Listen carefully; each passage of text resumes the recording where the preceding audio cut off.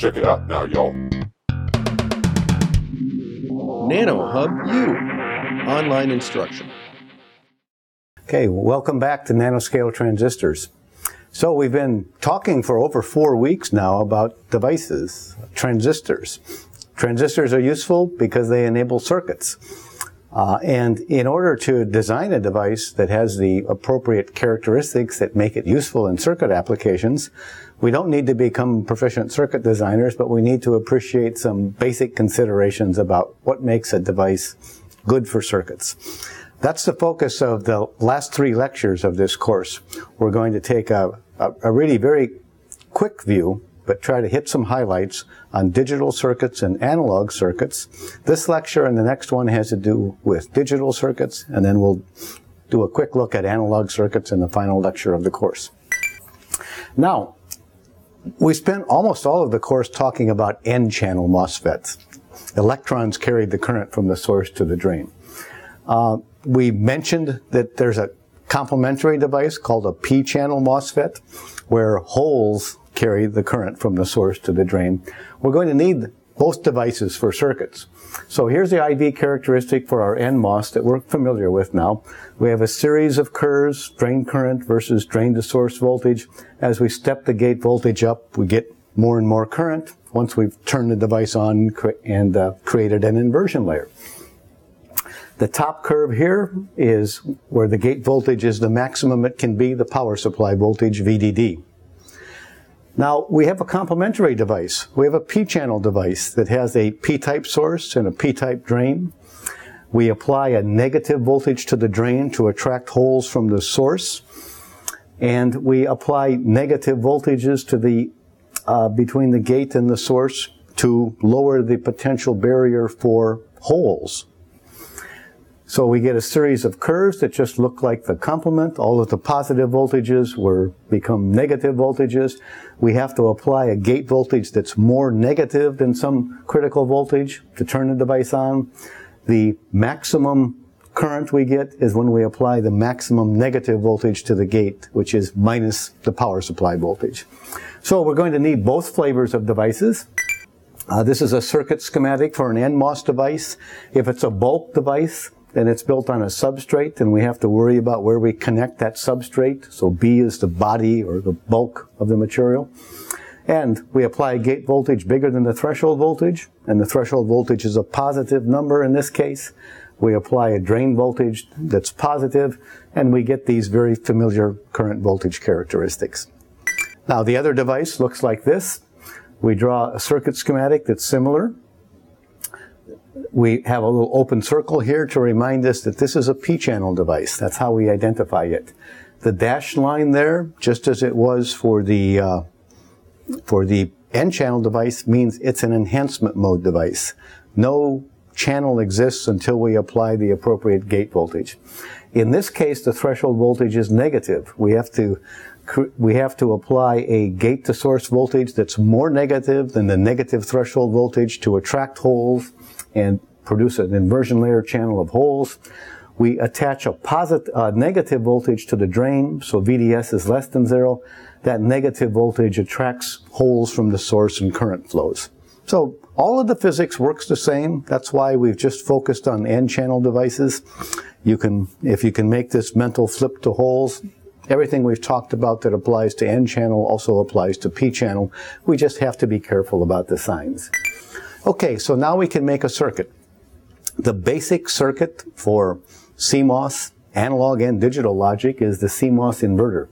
You can do circuit design with other types of circuits, but this is the basic starting point and the most commonly used circuit for doing digital logic, and also you can build an analog amplifier from this. So in this particular case, we have a P-channel device and an N-channel device. Down here on the N-channel device, the drain is connected to the output, the source is grounded, and the input voltage is applied to the gate. Okay. We also have this body or bulk contact that we will ground as well. Okay. Now we have a P-channel device. The P-channel device is flipped upside down so that we get the right sign in voltages. So the drain is also connected to the output, but the source is connected to the most positive voltage. That means when the drain is less positive, we have a negative VDS, which is what we need for a P-channel. The input voltage is also connected to the gate of the P-channel as well. These two devices are in series, and the output is taken from the connection between the two drains. All right, there is also a body contact to the P-channel. It's built on an N-type substrate. And again, we will connect the body contact and the source contacts to the same place. In this case, for the P-channel, to the most positive voltage. That's our basic circuit. Now, if we plot the transfer characteristic of this circuit, that means the output voltage as a function of the input voltage. The ideal CMOS inverter will look like this. If we apply a low voltage on the input, we get a high output. If we apply a high voltage on the input, we get a low voltage output. And that's sort of easy to see. The low voltage doesn't turn on the NMOS, so that's open circuited. There's no connection to ground. But the low voltage, if voltage is say 0, then 0 minus the source voltage of VDD is a very big negative voltage, large magnitude. It turns on the P channel, so this output node is connected directly to VDD, and that's why we get a high voltage output. When the input voltage is high, say VDD, we turn on the N channel. Now we have a connection directly to ground, so the output voltage is 0. There is no voltage now between the gate and the source of the P channel, so that's an open circuit and we're not connected the other way. That's the basic transfer characteristic of a CMOS inverter. If you take a cross-section of a CMOS process, this is a few years old now, but the same considerations still apply. This is what it looks like if we look at that CMOS inverter in cross-section. Here's the N-channel device, N-channel source, N-channel drain. Here's our channel. It's built on a P-type substrate. So if we're doing this on a wafer, and the wafer started out to be N-type, then we have to diffuse a P-type well into it. Here's our P-channel device. It has a P-type source, a P-type drain, and a P-type channel. It's built on an N-type substrate, or an N-type well now in the wafer. You can see here the two drains are connected together. That's the output.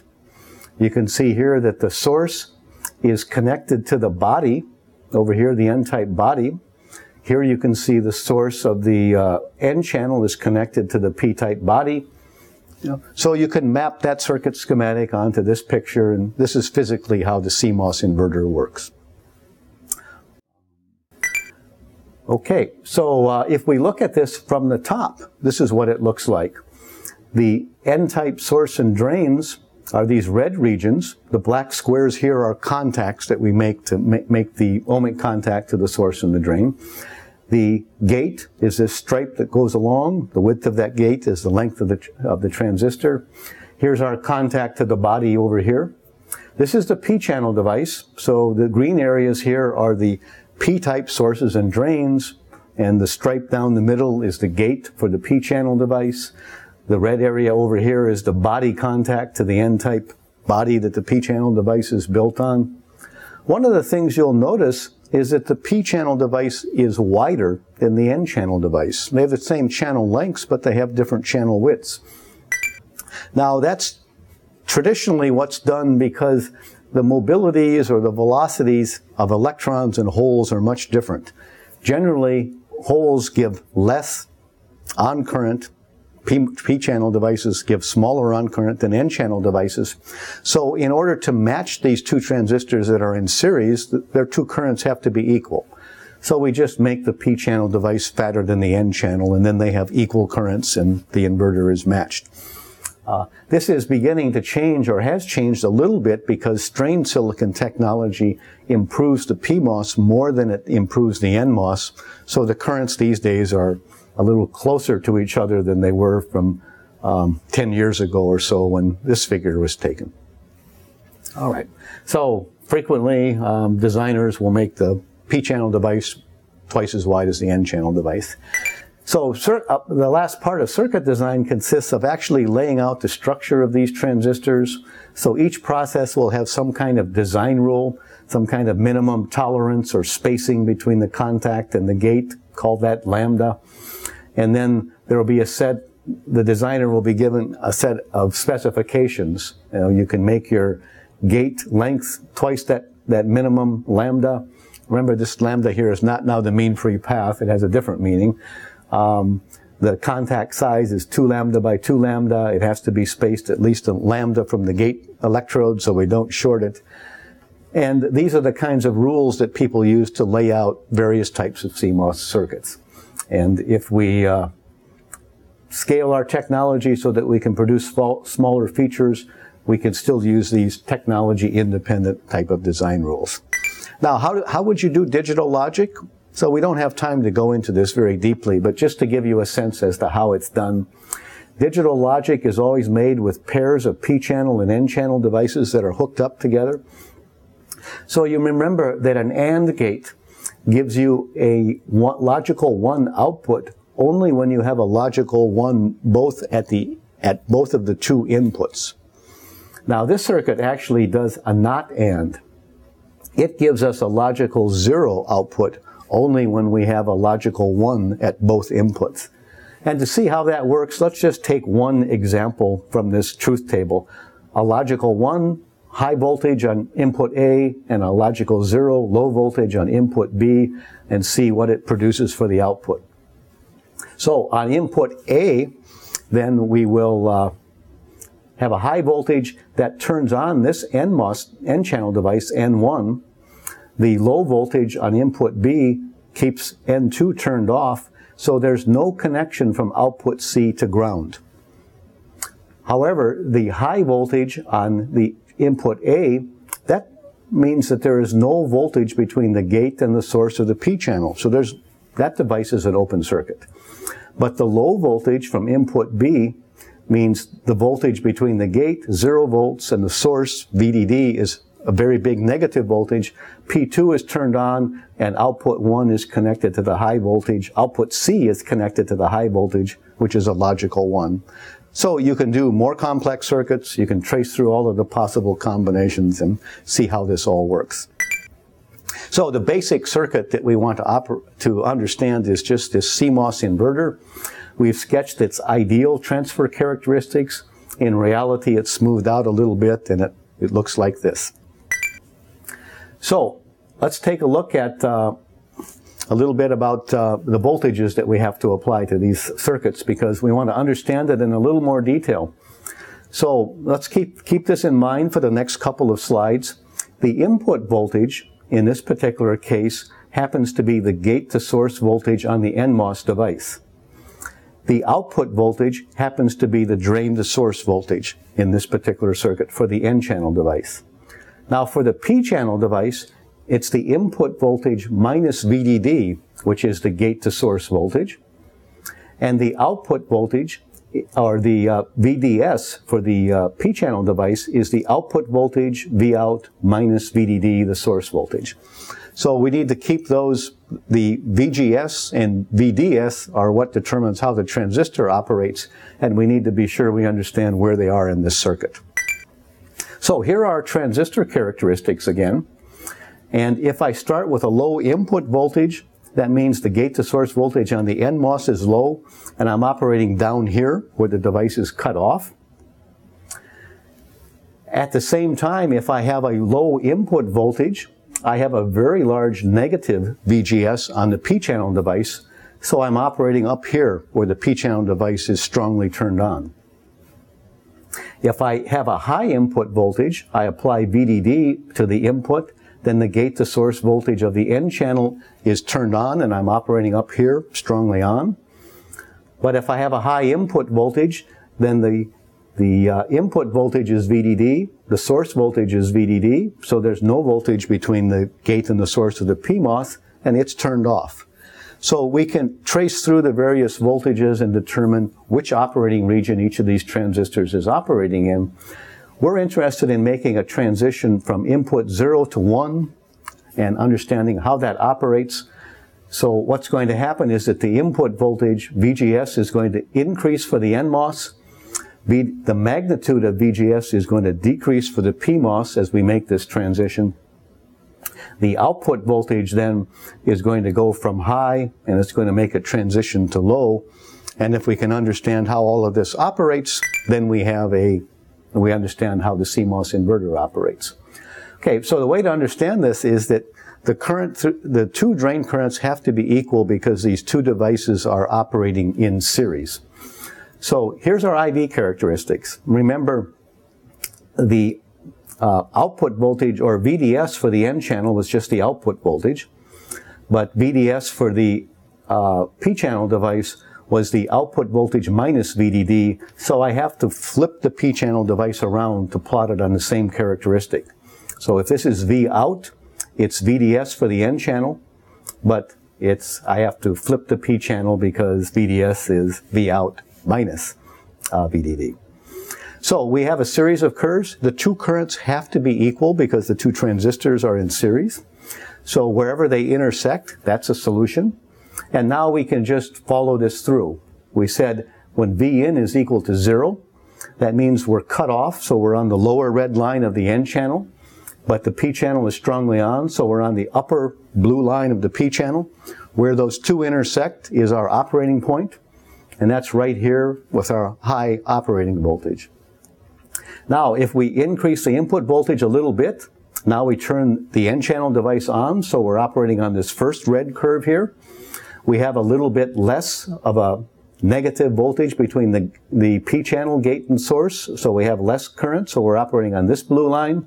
The two intersect right there, and that's our operating point. And you could just continue the process. If we go up to 0.4 of a volt, we're operating on the second red line, and on the second blue line from the top. The two intersect right there, and we can map out this transition as the output voltage gets smaller and smaller. And one of the things you can observe is that once we go to some critical voltage, which is about half of the power supply voltage, we suddenly make a transition, and the two curves intersect now at a very low voltage. So we've made a quick transition from a high output voltage to a low output voltage, and that's how our inverter works. So spend a little bit of time understanding how that all works, and then you'll understand what operating region each of these transistors is working in. So, for each of the points here, we can trace through. We saw the first point, the N-channel device was off, the P-channel device was operating in the very strong on region. As we continue to lower the output voltage or increase the input voltage, we just continue to move the operating points.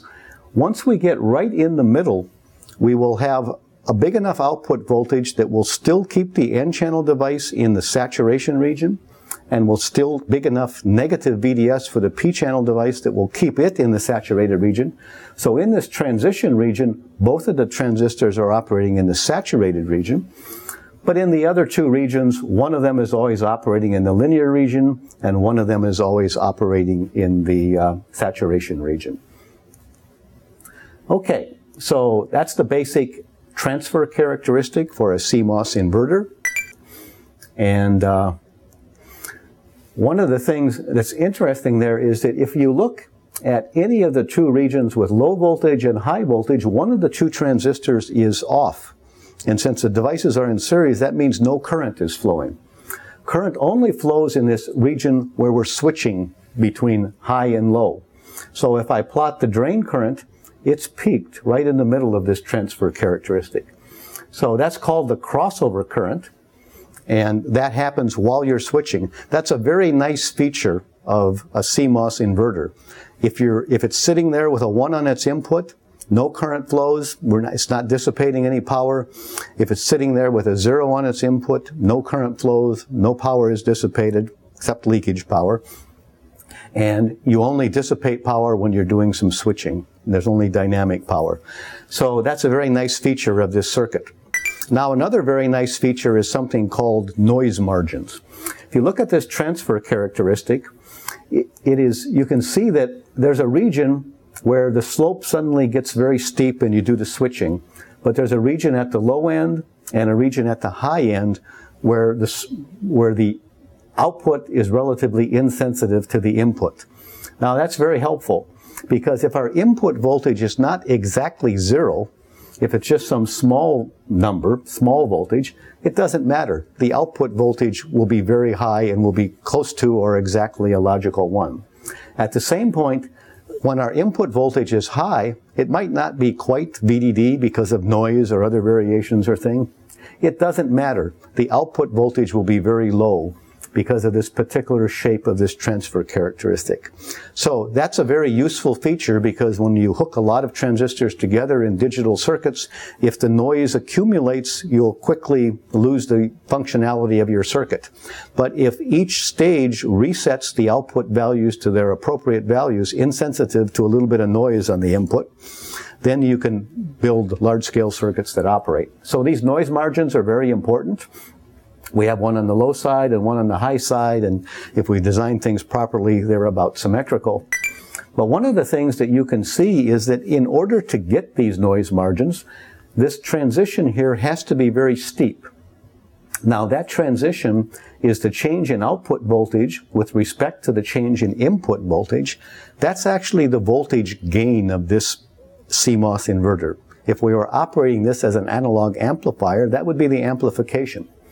So the slope in this case is negative because it's an inverter, and it's greater than 1. Now you can see that if the gain were 1, basically there was no gain or no amplification, then I would get this black dashed line. Now there are no regions at the low end or at the high end that are insensitive to the precise value of the input voltage. We've lost all noise margins.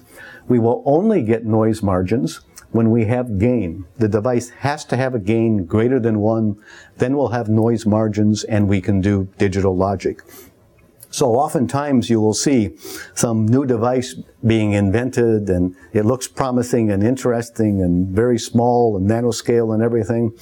And the first thing that someone who understands circuits will ask about this device is, does it have gain? If it has gain, we can do digital logic with it. Now, there are ways that you can reset noise without gain, but it gets very, very complicated. But gain is then very important for any device that we want to use for digital logic. Okay, so let's wrap up. We've tried to develop a basic understanding of this simple circuit, the CMOS inverter, our building block for digital logic. It consists of 2 transistors. The P-channel transistor is frequently called a pull-up transistor, because when it's on, it pulls the output up to the power supply voltage. The N-channel transistor is frequently called a pull-down transistor, because when it's turned on, it pulls down the output voltage to ground. Okay. This circuit, it's very simple, but it has some very nice properties. There's very little current that flows unless you're actually switching, unless you're actually doing something useful. Now that's changed a little bit these days because there are leakage currents flowing. A few years ago, those leakage currents were so small we ignored them. But as devices get smaller and smaller, the off current that we've discussed gets larger and larger, and those leakage currents begin to add up and give us some power dissipation. So that's something that designers struggle with these days. It has good noise margins, this particular circuit, especially if we're using transistors that have some gain. So we've understood its basic DC functionality. What I want to discuss in the next lecture is how we understand how fast we can operate this, how fast our microprocessor chip can work, and how much power is consumed when we're doing digital logic. So we'll talk about that in the next lecture.